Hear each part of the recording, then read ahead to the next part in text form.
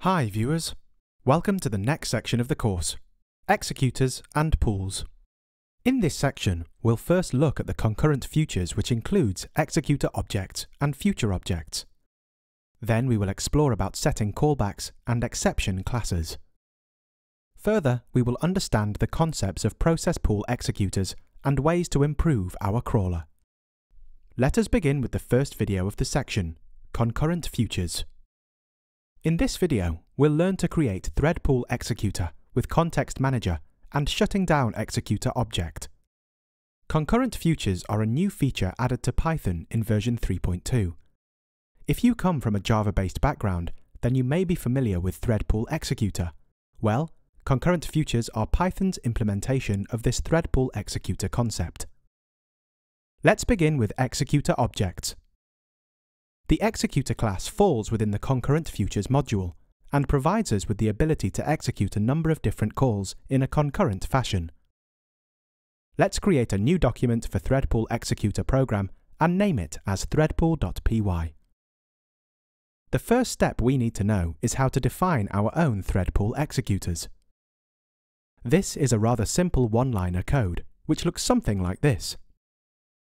In this command, we instantiate an instance of our thread pool executor and pass in the maximum number of workers that we want it to have. In this case, we've defined it as 3, which, essentially, means that this thread pool will only have 3 concurrent threads that can process any jobs that we submit to it. In order to give the threads within our thread pool executor something to do, we can call the submit function, which takes in a function as its primary parameter, and it looks like this. Let's take an example. Commenting single code line, we add this code snippet for the next example. In this example, we'll put together both the creation of our thread pool executor object and the submission of tasks to this newly instantiated object. We'll have a very simple task function that will simply sum up the numbers from 0 to 9 and then print the result. Following we defined the task function, we have our standard main function.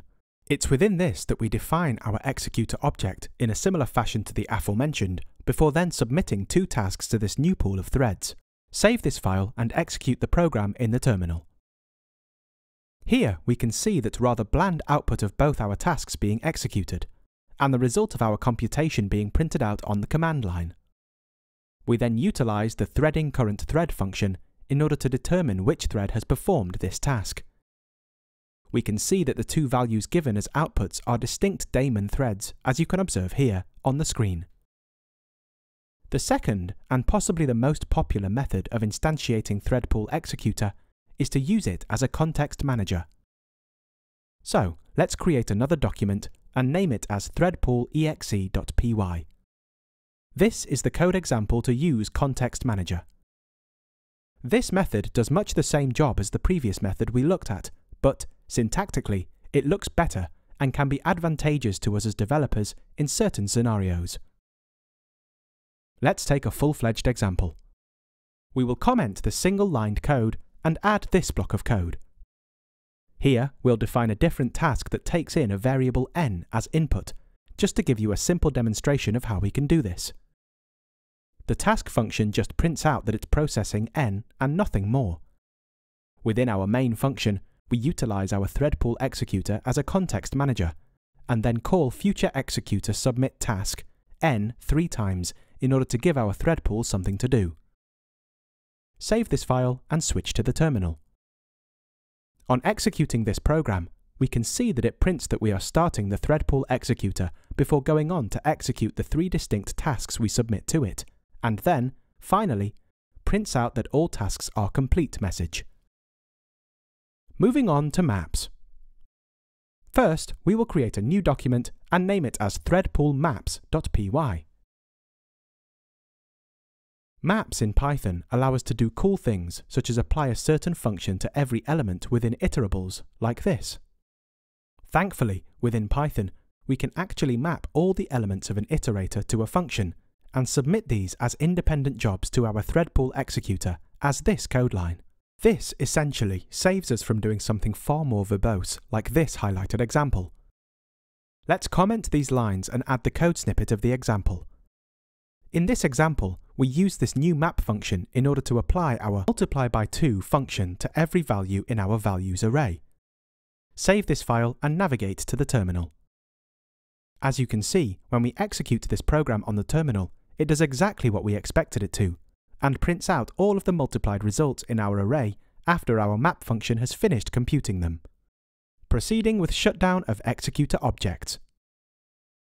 When we shut down an executor object, what we are essentially doing is saying that it can't accept any further tasks.